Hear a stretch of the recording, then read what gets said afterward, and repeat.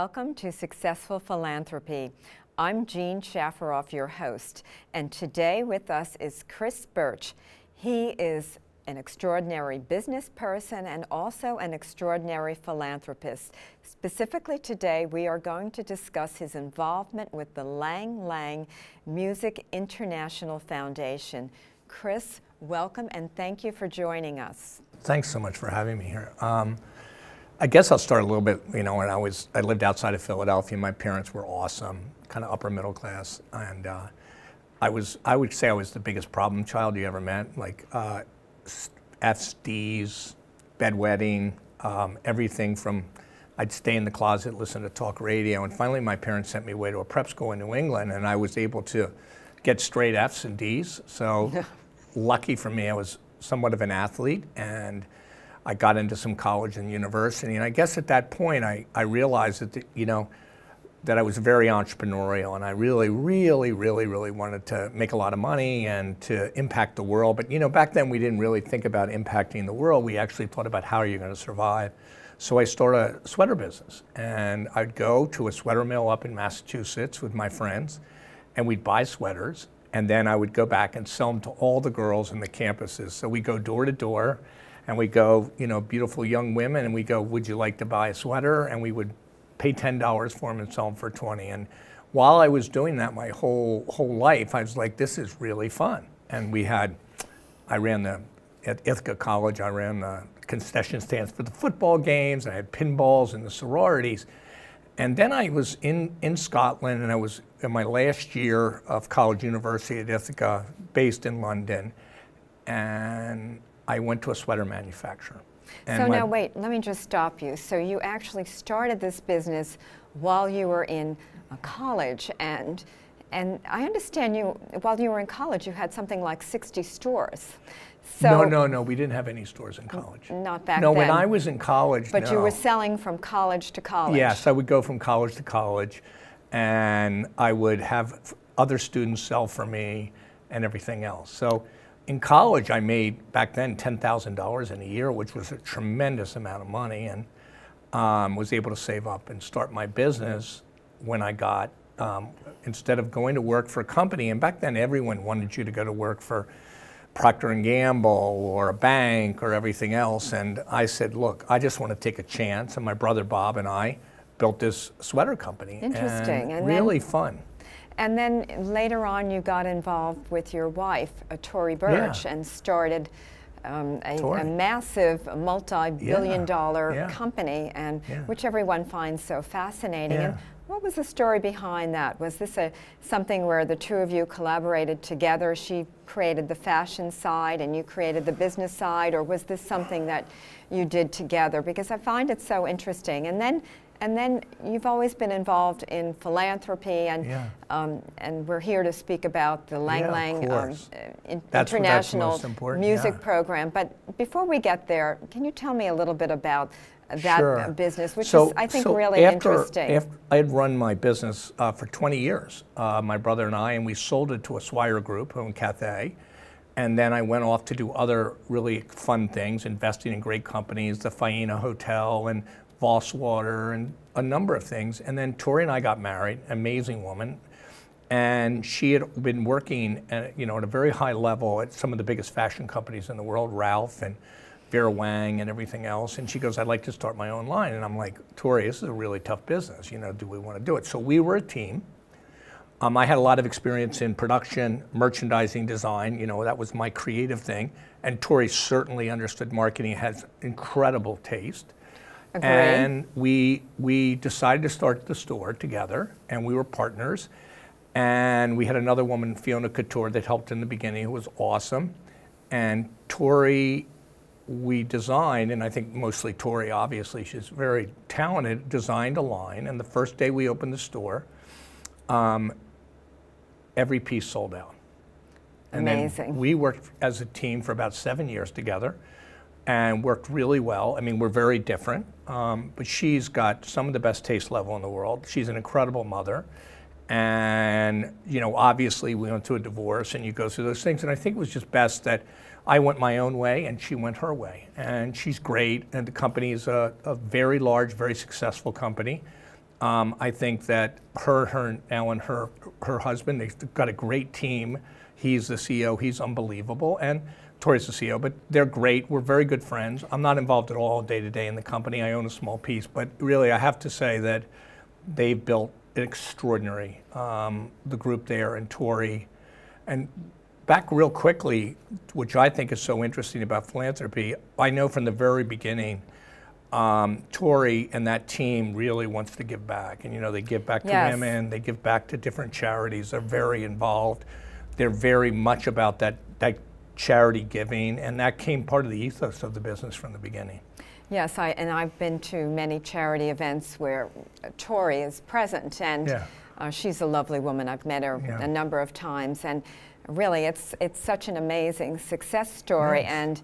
And then now we're here for the Lang Lang International Music program or the foundation, and for those of our viewers who don't know anything about who Lang Lang is, would you tell our viewers a little bit about, well, who is Lang Lang? I know who he is. He's this fantastic concert pianist, but tell us a little bit more, because I find it so intriguing and fascinating what he did for students around the United States. But who is Lang Lang? So Lang Lang is one of the warmest, kindest, most important giving people that I've met. He has created this charity with extraordinary care and understanding. He is a concert pianist of unbelievable proportion, but he's not your typical concert pianist. He's about collaboration. He's about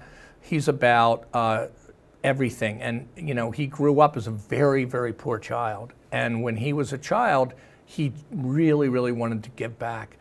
And he wanted to give back to kids because music is so important. And here's one of the most famous musicians around the world.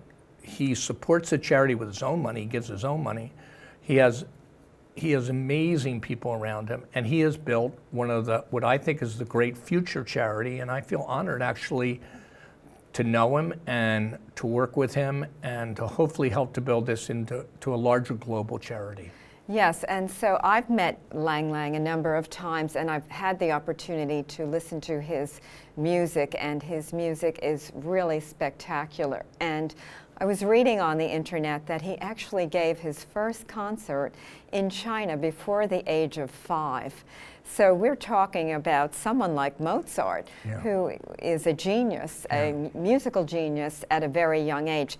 The other thing that I was so impressed with about Lang Lang was his beautiful personality and his beautiful soul, his interest in mankind, and a real philanthropist. So here we have Lang Lang, someone who grew up in China and has come to the United States and built a foundation to help children in America, correct? He has amazing. He has programs in how many schools across the United States? There's 60 schools. Amazing. All very underprivileged schools. Kids that really are. We don't pick the fancy schools, whatever. He tries to pick the schools where we need it. We're part of the program, of the school program, and you can imagine how difficult that is to get within the curriculum, fully funded by the foundation. And it's just amazing what it does for these kids. Thousands and thousands of students have gone through the program, and it's just amazing.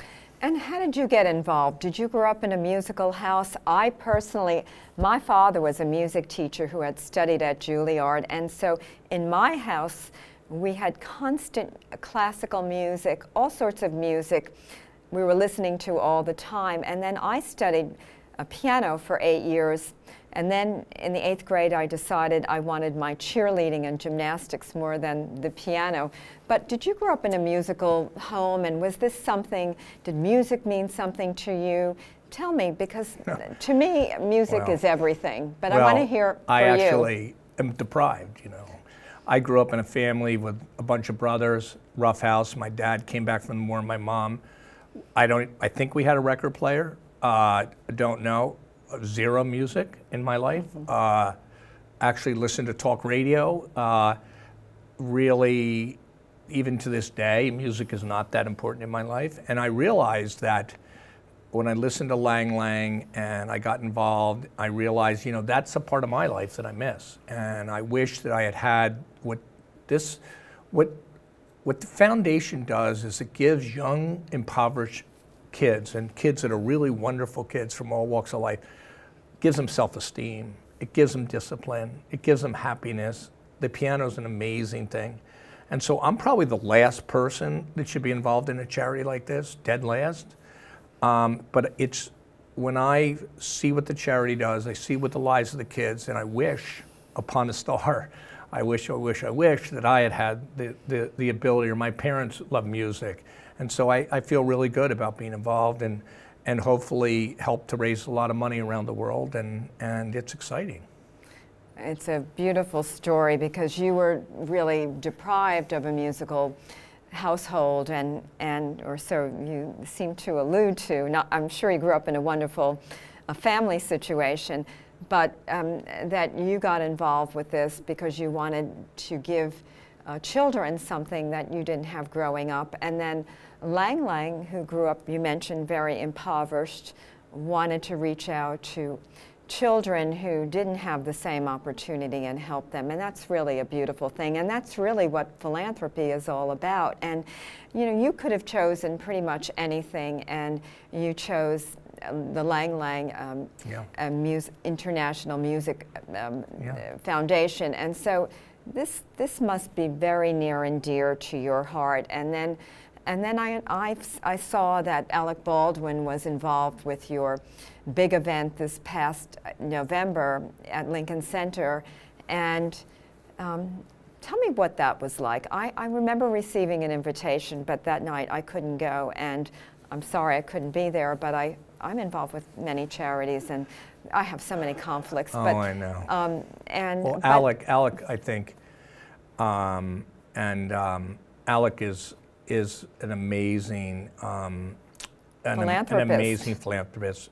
Gives of his time every year to the event, wherever he is in the world. He gets there, he does it for free, he does the auction. And not only is he amazing, Lucas, who runs this foundation, is like one of my heroes. He's an extraordinarily giver of time and talent, and a former musician himself. And you have these great people, like with every charity, that give an and then you have this big event. And the event is really spectacular. And the first time I went to the event, I was sitting next to Wycliffe John, who is now going to become my partner, who's an amazing human, and who is one of the most philanthropic people that I've ever met. And he gives $20,000 of his own money. Not only does he play, and not only does he give, but he gives to the foundation. And this is what makes, you know, when you see that kind of group of people in a room, and they're not really just there because of a party, they're there because they care. And I was just like, wow. And when they asked me on the board, I was honored, and then they asked me to chair the board, and I'm like, there's no hokey pokey about this. This is really about helping kids, and they really do a great job with dispersing the money. So I just think when you see these little students and you see how beautiful they are, and they get up there and play on the piano, and they've come to my own personal house, you just say, like, this is what life's about. And I think, and you know, that we live in a time right now where everyone's looking for more meaning in their life. And if you're fortunate to be able to give back, and I think a lot of people of means want to give back, this is really a good time. And I think your show is extraordinary because this is a time where we can really give back and really care and really get involved. I agree. It's just incredibly important. And for our viewers, I am with Chris Burch, and the subject is the Lang Lang International Music Foundation, which is a charity that has programs across the United States in schools, music programs, and children who may not have the opportunity to receive piano lessons or receiving piano lessons. They are coming together. This is all headed by Lang Lang, a concert pianist from China. And Chris Burch has gotten very involved. He's now their board president and really doing some extraordinary things. And I understand Sandy Weil and his wife have been involved, and many other people in this charity. And Are you planning to expand internationally into other countries? That would be something that would really be extraordinary. Yeah, I've always, Sandy was, unfortunately, he is still on the board. He's amazing. He and his wife have been just extraordinary to the foundation. And I'm so happy that I get the opportunity. And I think there's something really important for everyone. Here's Lang Lang from China, and he loves this country so much. And he's one of the most, literally in China, he's the most famous person. If you walk around, like, fills stadiums, fills everything. And look where his charity started in the United States, to give back to American kids. So, you know, as we go through this thing in life, it's like, he's a beautiful man, and it's a beautiful charity. And now I said to Lang Lang, I said, if I want to take on this role, I want to expand this to all students around the world, all different nations, everything. And how can we bring music to a village in Africa?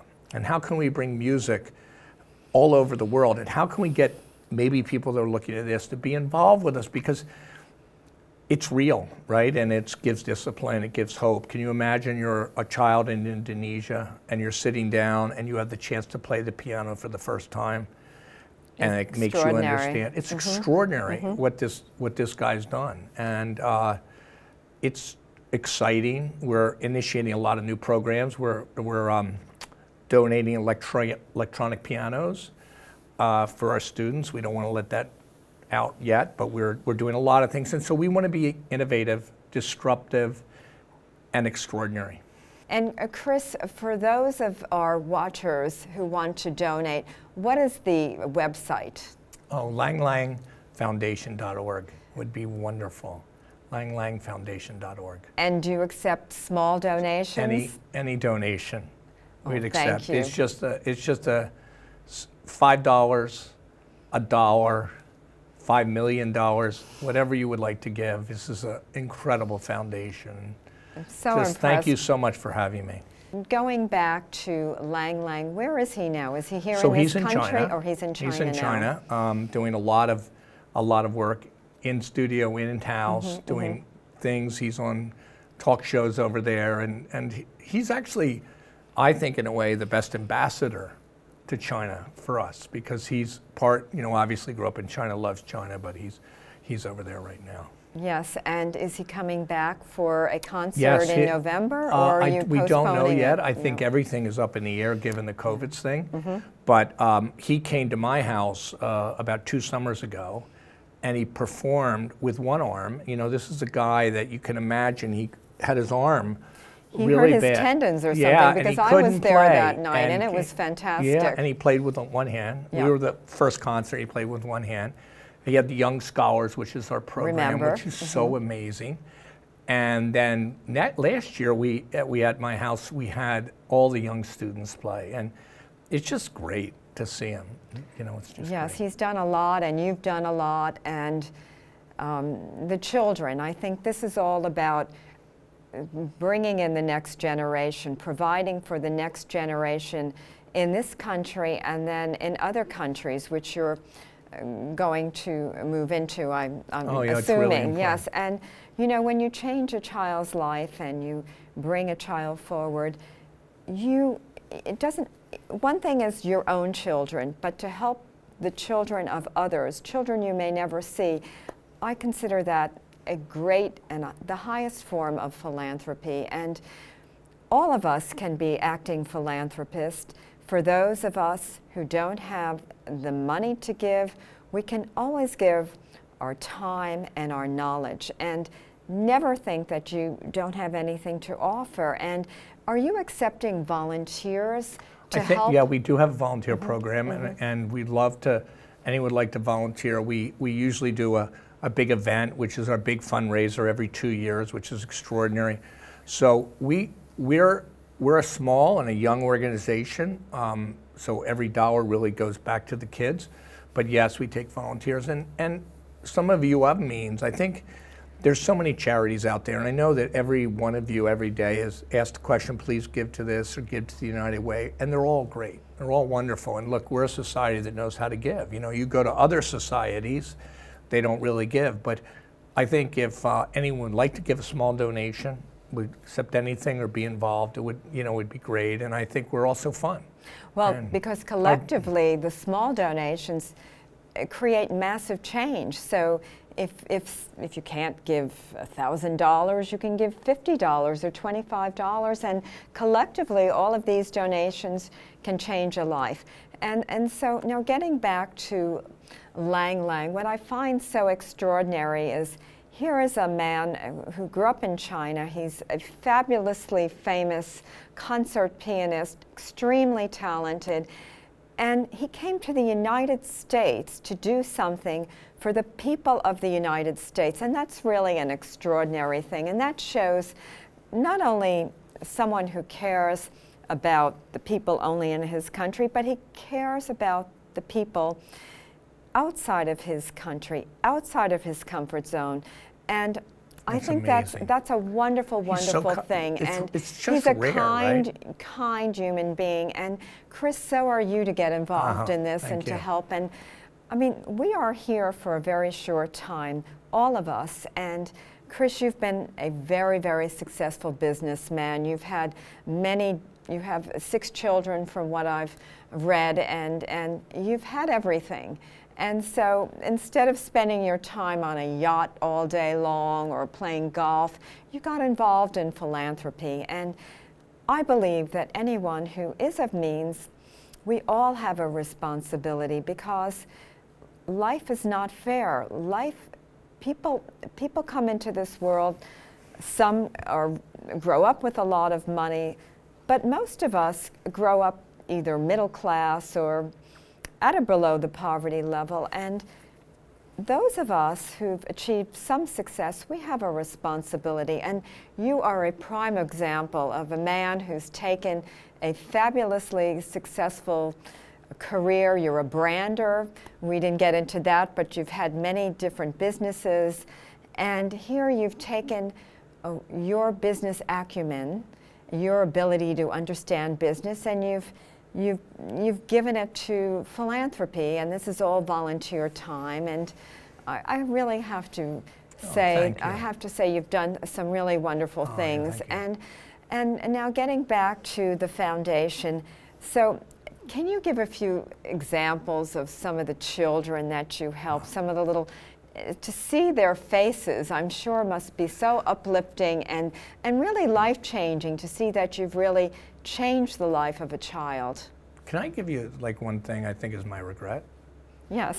So my regret actually is that I didn't, when I was younger and I had young kids and a family, I should have given more back. And now as I get older, I want to give back all the time. So I think a lot of younger kids today are really great, and they know their parents are helping. But that's what we would love, anyone that's of any age, to get involved in this and helping these young kids play. It would be wonderful. And some of the kids from very underprivileged families that learn to play piano for the first time, their mom, single family, works 2 jobs, and just think of the joy they have to have an extracurricular activity. And we've seen so many of our children go on to our Young Scholar programs from families, and you see them playing at 17 years old and going to Juilliard and everything else, and you know this foundation has changed their life. And in a time in a world where we're feeling very disruptive, whether it's about COVID or whether it's about the inequalities of life, little steps, little seeds that we can plant in a child's life is important. And for me, I care most about the children, you know, I care a lot, and I care about these young kids that sit at home. I agree. And they have nothing to do. And especially now in every 60 public schools, and you can't understand the politics involved in that, we've instilled a program which is so beautiful, where they get to hear music, feel music, and grow on. And some of my hope will be the most famous pianists in the world. So I think it's great. We have Asian children, we have young kids of every race that are so part of our things. But one thing is, we like to go to schools that really want to be part of the program. And that relish what you're doing. And philanthropy is something that we can all engage in. And remember, we all have something to offer. And to train your children to become acting philanthropists is so important. I always say that philanthropy is something that needs to be taught in the schools, and then if the parents are involved, then the children get involved. Sometimes it's the reverse, and the children teach the parents to get involved in philanthropy. The key is, though, during this terrible pandemic that we're all living through, we must work to help one another. And Chris Burch, thank you very much for being a guest. And Lang Lang, I don't think you're watching this, but if you have the opportunity to watch this show, I just want to thank you very much for what you have done for so many children in the United States. You have opened up their lives to music, given them the opportunity to learn a little bit about music and to play the piano. I can't thank you enough. And so, Chris, thank you very much for joining us. What a beautiful show. Well, thank you. And we try. You know, and you're planting the seeds of tomorrow's generation. Well, and so are you. Really, and it's really great. Thank you. You know, we all work together. So. I know. Thank you, and I hope you have a wonderful rest of the summer. Stay safe, and to all our watchers, thank you for tuning in today. And remember, 3 things going forward: we have to wear a mask, we have to social distance, and then we have to keep washing our hands, and we will get through this pandemic. Thank you all, and see you next time.